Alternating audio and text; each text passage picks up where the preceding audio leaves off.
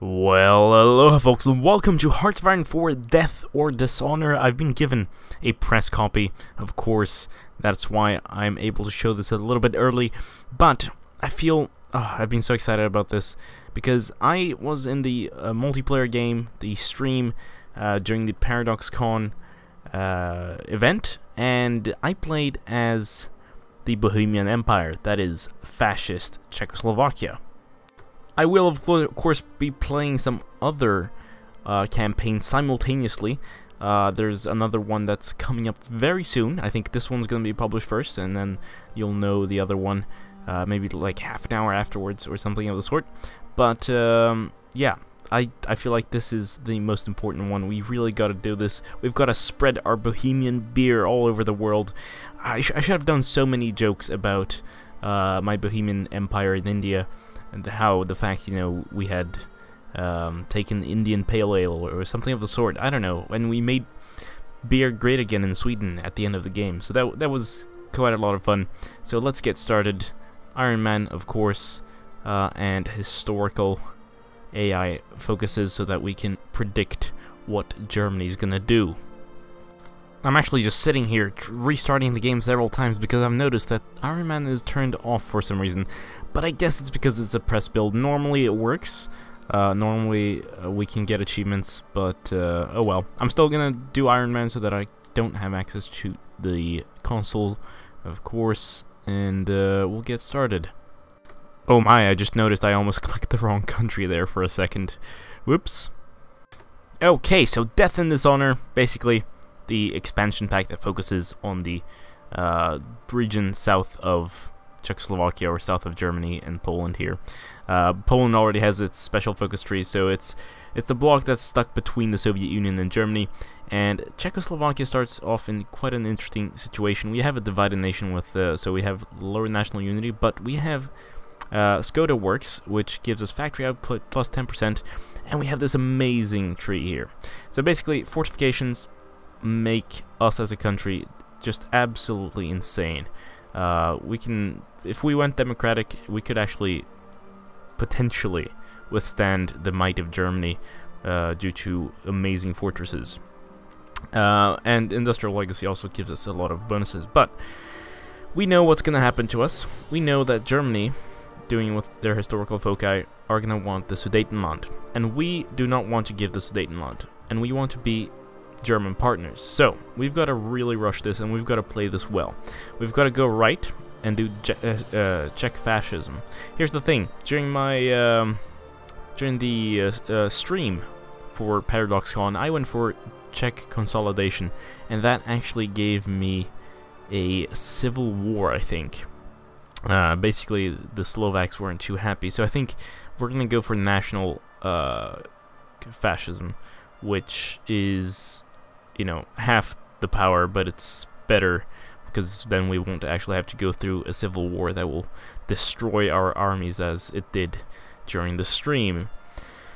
And then otherwise, well, of course we're not going to go for German appeasement, or at least we're not going to deliver the Sudetenland. Hopefully this can be skipped after we become friends with Germany so that we can actually get German technology. I've got to say, Hearts of Iron 4 isn't, you know, the most amazing game ever, but or like in general, but I really like the art and just how certain countries, and over time also, you can see like specific equipment that the countries used. Like the Swedes have their own things as well, I think, certain tanks. Actually, in fact, if we go to our tech tree, we can actually see some Czech tanks, I think. Yes, indeed. Also, I'm really sorry if I keep saying Czech, but I mean Czechoslovak, of course, because that's who we're playing. Soon we're just gonna be referring to it as Bohemia, though. Okay, so here's something I noticed just before we start off everything. It looks like a German ally actually makes us into a puppet, or a German satellite. That's not really nice. German partner, however, does get us in the Axis potentially. So that's a much safer bet, but then we'd probably have to go through a civil war, which is less fun. Alright, let's get this going. We've got our basic technology set up. we have our political direction set up, and yeah, we're just gonna rush fascism and try to become the Bohemian Empire as soon as possible. There's actually a new air map mode in the game that I'm not sure I've totally understood. I'll get the hang of it soon enough, but it's just a little bit like of course the old system was terrible, right? It was really hard to understand what was going on. Here you can at least see, you know, you move your units around and you can see where they're going, but it's still a little bit confusing. The remilitarization of the Rhineland, we all know this one. Political direction, okay, so strategic decisions also give us political power, which could be useful, but we're gonna go right, trying to appease the Germans, and then we'll go for strategic decisions or something of the sort. Industrial legacy and all of this would be really nice to get, but again, we're trying to rush the political side of things here. And immediately we're gonna get a fascist demagogue. Okay, so the fascists need 35% for us to support Czech fascism, and that at this rate should take us 10 days, 50 days, no, sorry, 100 days, right? No, a little bit more, 120 or something of the sort. So, we're gonna go for strategic decisions in the meantime. Civil war for fascism. While the attempts of the fascist movement to revitalize the people's pride in their nation have seen some successes, the resistance against these ideas remains high. The generals plotting to overthrow the current administration are disappointed in the lack of confidence the Czechoslovakian population themselves seem to have in the Czechoslovakian superiority. They remain certain that the people will eventually tire of Edvard Benes, I'm sorry if I mispronounce his name completely there, but lies, but are divided in what course of action to take. Some call for a coup to be executed now before the Czechoslovakian enemies take advantage of its weaknesses. I'm paraphrasing right there, but however, doing so while public support is limited would plunge the nation into civil war. Greatness can scarcely be achieved without spilling blood, but the blood of our countrymen, even traitors to the cause, is precious. So the Democratic could start a civil war, and civil wars, you know, we just want to completely avoid that. After all, the fascists only have 20 or 30% right now, which is nothing. So we are going to say they must unite the people first, then rule them. We're also going to go from a volunteer only to limited conscription and hopefully start fielding some manpower, because right now 0 is very bad for us. Italy took 1 state. Actually, I see that 10 divisions is a bit much here for our manpower pool, so we're gonna go for 5 instead. Seems like the democratic forces really want to have a civil war, but yeah, no, we're not gonna do that. Fascist sympathies in the military. Several high-ranking members of the Czechoslovakian military have expressed support, some privately and some openly, for the fascist movement in Czechoslovakia. They feel that the CSNS has forgotten how important discipline and patriotism is to keeping the country together, and are increasingly annoyed by the army being treated by the government as more of a tool than one of the nation's most important institutions. Some of them go as far as to suggest that a new government is needed, one that knows how to lead Czechoslovakia with strength and tradition into the next half of the century. This faction may not predominantly be politicians, but some of them have gained positions in the Department of Defense. In these developments, these developments continue, they may have some sufficient political support to execute a coup. If public support is sufficient, a coup can be executed. Good. Also, I don't know if you've seen this before, but the new trade screen is amazing. It's very nice. Now, what was it I was trading? Right, it was steel that I'm importing from Germany. I'm importing 8, and then there would be a deficit of 1. Yeah, whatever. I know it's not super efficient, but I'll do that anyway. So the fascists are at 31% and now only gaining 0.03. So getting to 35 is gonna take maybe another 70 days.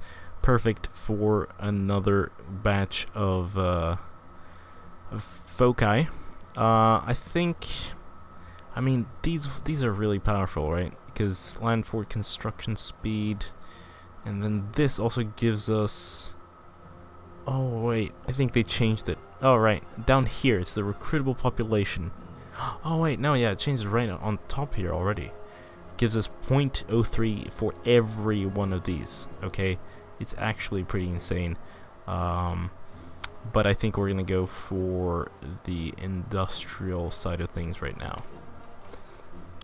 Also, I think it was in this latest patch or expansion that the Prince of Terror people now actually get a non-core manpower plus 2% modifier, which is great. So basically, if you're playing as Luxembourg or Breton, you don't have to really worry that much about manpower anymore. Or you do, but you know, it's still like, if you conquer China as Luxembourg, you won't have to worry that much if you have that guy on that. And we're gonna go for a military theorist though, because I always like that early army experience, and it's also daily. It's very nice. The 11th Olympiad Games. The games are concluded. Wonderful. Also, I have to say these sprites are very nice, like the Czechoslovak sprites. I think they're included in the DLC. I'm not sure. And so begins the Spanish Civil War. Unfortunately, we can't really do much about it because we're non-aligned. Or actually, no, we're democratic. So, if we did send volunteers, yeah, it needs to be at 50%. We actually have a focus though that gives us foreign expeditions divisions required for sending volunteer force minus 50%. I don't know if that's a 50% total, so basically we can send whenever we want, or if it's minus 50% so that it falls down to a total of 25%. I think it's the former one. I feel like Sweden should also have that, and a lot of democratic countries, they should have a special division thing. After all, I know at least Sweden sent a lot of people down to Spain to fight in the Civil War. Okay, so normally I'd like to do foci back to back, but we're actually at 33.6. Actually no, we're gonna do one more, and I think we're actually gonna go for adds 1 civilian factories, production efficiency growth. And then there's the Czech industry.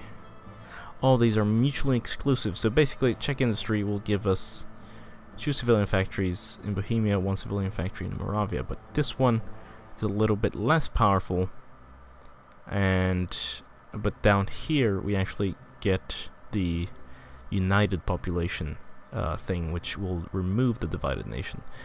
I mean, it's interesting. Anyway, I think we're gonna go for something completely different. We're gonna go for fortifications because of the recruitable population, and also plus 30% construction speed for forts. That's crazy. I was gonna wait with using political power because once we do become fascist, it's nice to go to war economy, or at least mobilized economy, but we're gonna go free trade, mostly because of the research time and factory output, which is very nice. Oh wow, that was great timing. Just as my focus finished, I was like, okay, time to go for the what's the focus called? There's yes, Czech fascism. But no, apparently there's a fascist coup d'etat. Some will say they saw it coming, both those who warned against it, or against the dangers of fascism, and those who exalted it as the savior of Czechoslovakia, have found their prophecies made reality today as the military in Bohemia overthrew the CSNS-led government and seized power. Edvard Benes is missing, rumored to have gone into exile, and the coup has been met with little initial resistance. The new Czechoslovakian leadership has no plans to allow resistance to grow either. Martial law has been declared, and with the changes that are underway, whatever comes after is unlikely to be very different. Politics will change, fascists will become the ruling power, public elections will not be held, reign of terror with political power gain plus 10% for 730 days. Wonderful. Now, look at that flag. Look at that flag. And hopefully I pronounced this correctly. Probably not. Do let me know how to pronounce it in the comments below. Jaroslav Krejcils. Krejcils? I have no idea how to what is that? A C with a inverted hat and then an I. I don't know if that's an I. Is that pronounced as an S? I don't know. Please let me know. I'd really appreciate it. But yes, we are the Bohemian Empire. Look at that. Oh, we're gonna make beer great again. Okay, so I'm looking at the tree here, right? German partner. That's the one we're trying to go for. But German ally and German puppet, like, what's the difference? So, basically, we become a puppet. But over here, you also become a puppet, right? We'll cancel effect. Become German satellite. Okay, so maybe like a not so strong puppet. Over here it's like a strong puppet. Here's a weaker puppet, maybe? I don't know. I'll have to check. See what I did there? Check. Sorry. It's so stupid. Also, a correction from before. It says divisions required for sending volunteers force -50%. It's not the world tension, okay? So right now, basically, we have a tension which requires us to have 30 divisions, and we have 27. But if we had that focus, we would only need 15. Anyway, we need to go and do this. Support for fascism is growing nationwide, and as more power falls into fascist hands, more pressure can be applied to the centers who resist. Germany will accept us into the Axis. Perfect. The German Reich has accepted our request to join their faction. We stand together. Actually, we joined before anyone else. Look at that. Wonderful. I feel safe now. Alright, so let's actually send some divisions down to Spain. We can only send 2, and we're going to send a beer tasting expedition. We're going to call them the I-Beer Tasters. Oh my god, the puns, they're getting strong in me. Yes. What is it? There. And click and go. Okay, so I have really both good and bad experiences of sending divisions down to Spain. We're going to try to be careful this time because the last time it went terribly. But yes, we're going to claim all the victory for ourselves, and we're going to try the beer in Bilbao. Unfortunately, there are some Republican forces down there, some socialists and communists. No, George Orwell was probably fighting there, although I think he was actually stationed in Barcelona. I'm not sure. But yeah, we're going to taste the beer down there, or up here, rather. And behold, the beer here was okay, but we made it a little bit better. Now I think we want to go to Barcelona. Seems like a nice place, or maybe Valencia. You can actually hear my computer scream. It's just so all the beer, all the heat down in the Iberian Peninsula. You know, the Iberian. Oh my god, I need to stop. Stop me, please. Oh, Czech fascism has finished. What should we do now? Okay, so this one we actually have to wait until it's at 50%, so that's a little bit off the road or down the road. German appeasement, don't really care too much about that. We are already friends with the Germans. I feel like we should do... it's these two that... I don't know. Because divided nation is actually a pretty bad thing there. With the recruitable population and the consumer factories. Like, the national unit I don't care about, because we're not going to lose Bohemia, right? It's just a matter of the rest. So I might, in fact... Yeah, you know what? Let's do Czechoslovak industry. So here's the annoying world tension thing, right? Where I never know if I should wait or not, but I think we're gonna go for partial mobilization in the meantime, just so that we -30 is a pretty big hit. Actually, wait a second. There's no better one, right? No. Yeah, it's partial. We're also gonna go for a very early mechanized push here. I normally wait quite a bit with that, but I don't see why we shouldn't do it. I should start doing mass assault doctrine as well. Or yeah, that's the thing. yeah, mass assault is always the best. But let's go for the mechanized mobile infantry first. We're actually doing a pretty good job here for the Spanish. It's quite incredible what you can do with a few units to help out the AI. The Hindenburg disaster. Okay, so this one actually happened. Sometimes, you know, the events go either way, just for fun, because they don't actually affect history that much in Hearts of Iron 4. What I love about micromanaging in the Civil War like this is that basically, if you do a very good defense, apparently, right? If your units are good, or no, I don't know what's happening here, but basically, the Spanish attack, I survive pretty well, and then I can do a rapid counterattack because they have no defensive lines, right? They're using they're spread very thin. Amelia Earhart disappears, a loss for aviation. Leadership purges in the Soviet Union, evidence of the corruption inherent in communism. So, what next? I think we should... are we at 50? No, we're still not at 50. So we're just gonna go for Czechoslovak industry again, I think. I mean, it doesn't hurt.